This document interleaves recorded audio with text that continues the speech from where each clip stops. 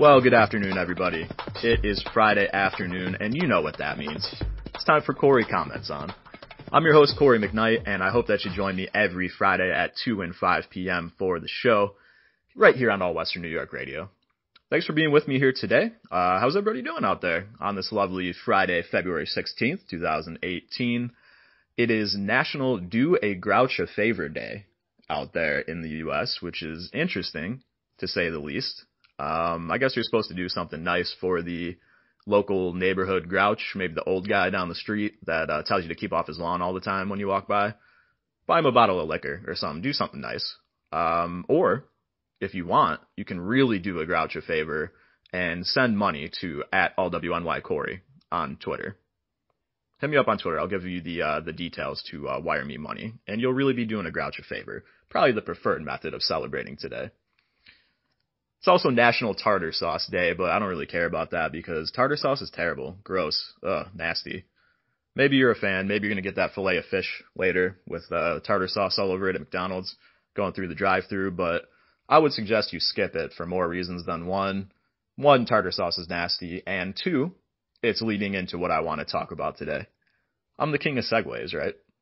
King of segues, but another kind of food-related topic. I talk about food all the time, but food is life.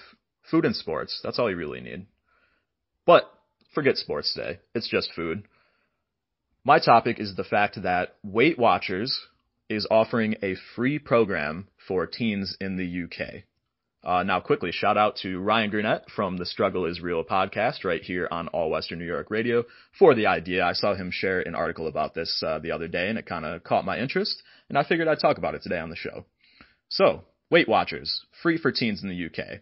Sounds okay, right? I mean, a free program, whatever, it's supposed to help them. I don't know, not so fast. Reading quickly here. A controversial free Weight Watchers scheme for teenagers sends a negative message to young people and could lead to them becoming fixated with dieting, the Professional Association for UK Dietitians has warned. Teenagers aged 13 to 17 will be eligible to sign up for the No-Fee Weight Watchers initiative this summer, but body image campaigners argue that it could increase the risk of young people developing eating disorders. Weight Watchers' current rules state that children need to be 13 years old and accompanied by a parent or guardian to join. Their target weight must also be set by their doctor and must be reviewed by the doctor every 6 to 9 months to make sure that they're not losing weight too quickly. It's a key part of it right there.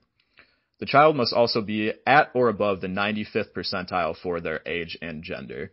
The planned program has caused controversy in the U.S., however, with critics voicing their disapproval using the hashtag #WakeUpWeightWatchers on social media. Some have accused the U.S. company of predatory marketing and suggest it could be dangerous for some young people to participate in the program. Now I see both sides of this here. After reading that, doing some research on this, I can see both sides of the issue here, which I try to stay neutral until I have more facts when it comes to any type of issue like this, some kind of controversy. I'm pretty much in the middle here. I can see the fact that there's no doubt that obesity is an epidemic in the US and the UK. You don't have to be a scientist or a dietitian to know that. It's an epidemic. Obesity is increasing at epic proportions, especially for young people here in the US, the UK, and around the world. Any developed country, really. Programs like Weight Watchers, they exist for a reason, or like Jenny Craig, or like any of these weight loss things. I can't even think of any other ones. But the reasons aren't always to help people reach their ideal weight or whatever, lose weight.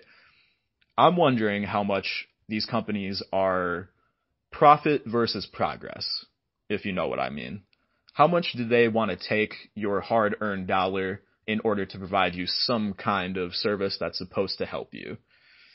Probably quite a bit. I mean, it's a huge company. Weight Watchers been around forever. They got their food in supermarkets now. You can find like little frozen stuff that's Weight Watchers, all kinds of things. So they're all over the place, which is good, I guess, because their message is to watch your weight pretty much and record calorie intake and to exercise and whatever. And that's good. That's part of the things that we need to do to battle this epidemic of obesity. But profit versus progress. They want your money. They don't necessarily care about your progress. I mean, maybe they'll say they'll do, but they're really out there for the big almighty dollar like most huge companies like that. So for this advertising for the free Weight Watchers for teens in particular, I'm not so fast personally to condemn the whole advertising campaign and their whole company just because of this, but I do see the potential dangers. Kind of see both sides of it here. But teens with a body image disorder are constantly being bombarded with all kinds of advertising. It's not just these, stuff to try to help you like Weight Watchers, all kinds of negative things too, and some other things that are good that may end up not being so good. But it's all up to you at the end of the day, how you harness that information they give you, how much you follow the program, and making healthy decisions that are just common sense, pretty much. Speaking of common sense, what I want to really focus on, other than just the program for teens and that it might, send the wrong message that you need to lose weight if you're between 13 and 17, I want to just look at the eating habits of the typical American or UK person, whatever.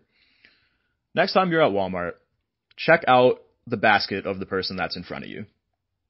Take a look if they have a good amount of groceries, and look at how much processed, sugary, salty, frozen, terrible food is in that cart. I guarantee it's not healthy stuff.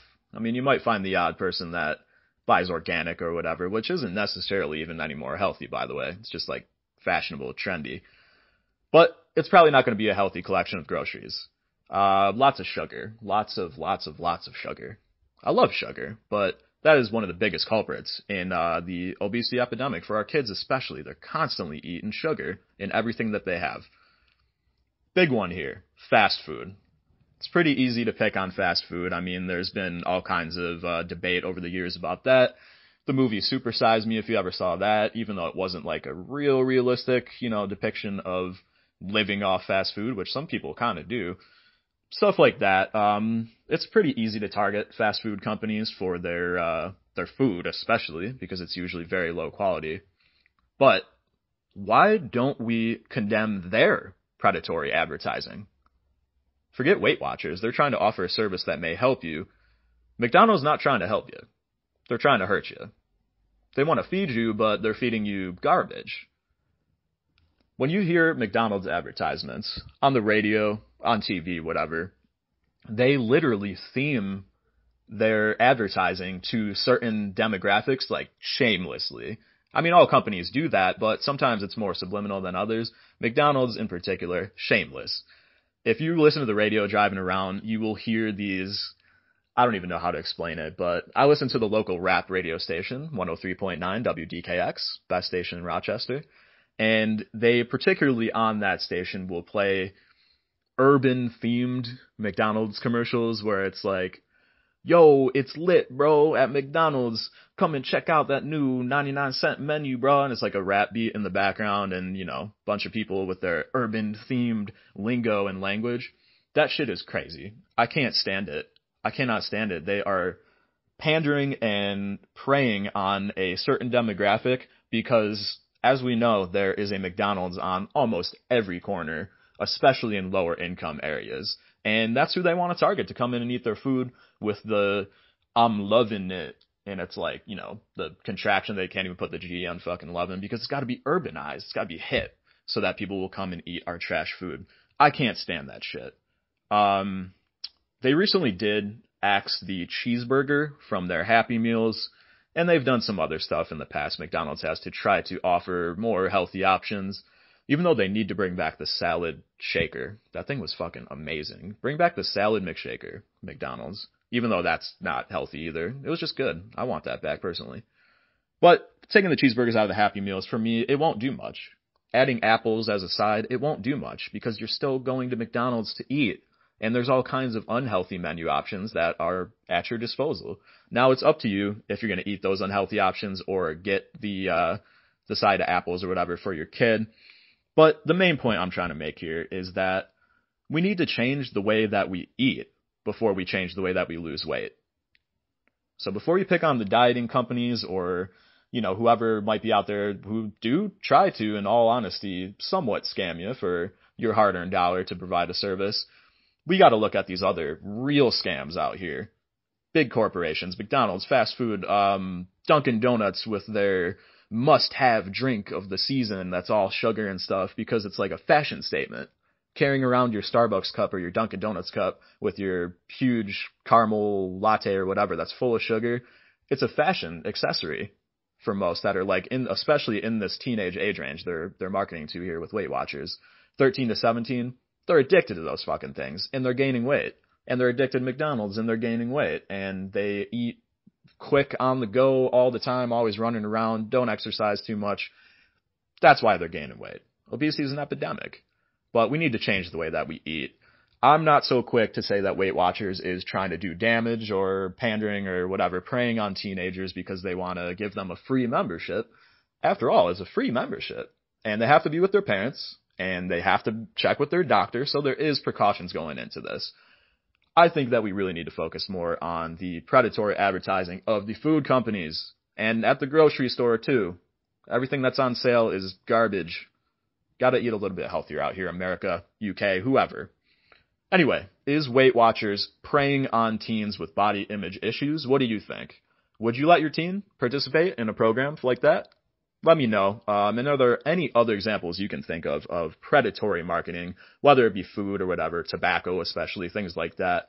Let me know. Hit me up on Twitter at allwnycory, and we will talk all about it. Anyways, guys, have an awesome Friday. Thank you for joining me here today, and I will see you next week. Cory McKnight signing off. See ya.